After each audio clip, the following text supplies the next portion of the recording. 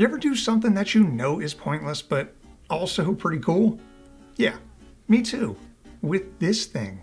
To the untrained eye, it may just look like a phone that's connected to a laptop, but oh, you'd be wrong. This is much dumber. Okay, well then what is it? So a while ago, I did a video on this laptop.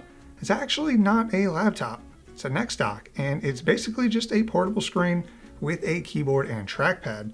That's right, no processor in here, so without a device connected to it, it's basically just a paperweight. In this video though, we clearly have a phone connected to it. Why? Well, if you have a slightly modern Samsung phone, you have access to something called Samsung DeX, which essentially lets you connect your phone to a display via USB, HDMI, or even wirelessly, and get access to a desktop-like experience. You can see where we're going with this. Connecting my Samsung Galaxy S21 5G to the Nexdock with a single USB-C cable turns this not a laptop into still not a laptop, but slightly more laptop-like device. I even put this sticky pouch thing on the back to make it a bit more aesthetic. This would be my first time actually using DeX, but it's not like I've never heard of it before. From what I've heard, it's come a long way since it was first introduced in 2017 and is actually a usable experience. I confirm this to be true. My first impressions were, yeah, it looks like what you'd expect a desktop version of Android to look like, which really isn't a bad thing, but don't expect it to compare to something like macOS or Windows, or your favorite version of Linux. Freaking nerds. Now at this point, there are two major players to how this experience with DeX is going to go. There's DeX itself, obviously, and then there's the physical hardware, i.e. how is it to physically use on here. DeX is honestly pretty freaking cool. You can basically run any app that you have on your phone, but in a desktop environment.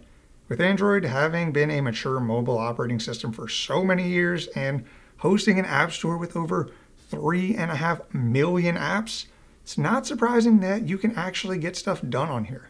There are the easy things like web browsing with Chrome, consuming media with one of the 462 streaming apps, and basic work tasks like sending emails, working on spreadsheets, and calling HR on Susan. However, in DeX, this is a much better experience than on your phone, especially with the multitasking.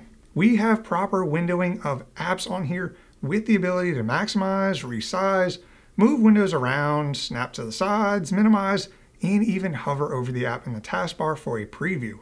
We even have multi-touch gesture controls. This may seem like pretty normal stuff, but considering it's running on a phone as a completely different UI than the main operating system, I think it's pretty impressive.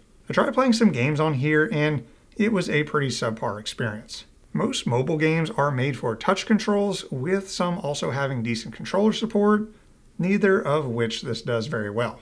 In simple tap the screen style games, it's fine as you can use the trackpad or even touch the screen, but anything that requires more finesse controls is going to be a bad time. Moral of the story, if you were looking to get this set up to pwn noobs, don't, just go touch some grass instead. In terms of how DeX is to use on the Nexdock, it's really not too bad. I've been writing this entire script on here while watching YouTube, and there were some times where I actually forgot that I was on Frankenstein's laptop. It is a little smaller than I'm used to, sporting a 13-inch 1080p display, as I typically use a big, meaty 16-inch MacBook Pro, but sometimes it's fun to use something smaller. Just ask my wife. She uses a 13-inch Surface Book. The keyboard feels decent enough, just a basic membrane setup with decent travel, but the trackpad is pretty bad. There was a time when this trackpad would be considered average on even a flagship Windows laptop, but in 2023, this is cheeks. So yeah, as a laptop replacement, I think it's actually doable, but we have another trick up our sleeves. We're gonna run both Windows and Mac OS on here, kind of. We are going to be using a software called Parsec to remotely connect to our other machines and control them directly from here. I've done a full video on Parsec a while ago and how to set it up as a cloud gaming system if you want to go check that out. I use a Windows PC as my main workstation for editing, and with Parsec and a Wake on LAN app, I can both turn on my PC and control it directly from this thing. And man, the performance is actually great. Now, this will be dependent on your network, but with a Wi-Fi 6 connection, video quality is pretty fantastic and the latency is very minimal. Now, I am legit able to do real editing on here, and when I get bored, it's extremely usable for gaming. Since Parsec now supports macOS as a host device, that also means I can do the same for my MacBook. You have to admit, this is pretty cool, running a desktop operating system on my phone while being able to get work done in both Windows and macOS. This is where we hit our wall though. Remember, I did say that yes, this is actually cool, but it's pointless.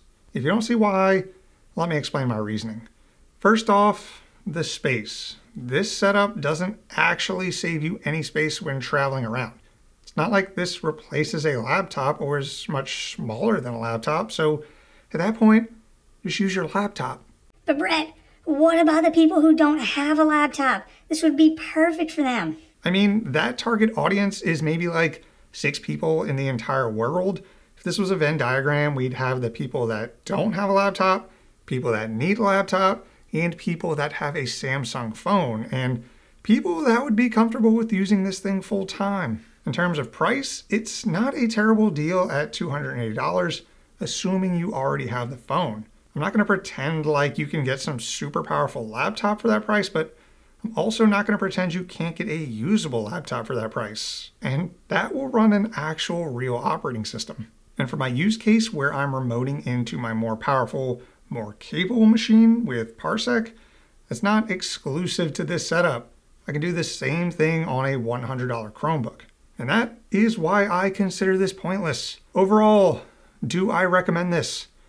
No. I mean, if you want to do it, go ahead. I think it's cool, and there are some niche situations where it could serve a purpose, but if you're replicating this in an attempt to replace an actual laptop, you're just being a silly willy. At the end of the day though, it's still cool. I enjoyed trying it out, and I'm probably never going to use it again after I'm done filming this video. Let me know down in the comments if you can think of any other use cases for this setup. Get creative with it. Best idea wins 16 Raid Owl points. But that's all I have. If you like the video, leave a like. If you like stuff like this, then hit subscribe and consider your life choices. I want to give a huge shout out to my YouTube members and my Patreons. You guys are my super cool mobile laptop-like cutie patootie little support system. Heart emoji. And if you're still watching, heart emoji for you too. Thank you so much, and I'll see you in the next one.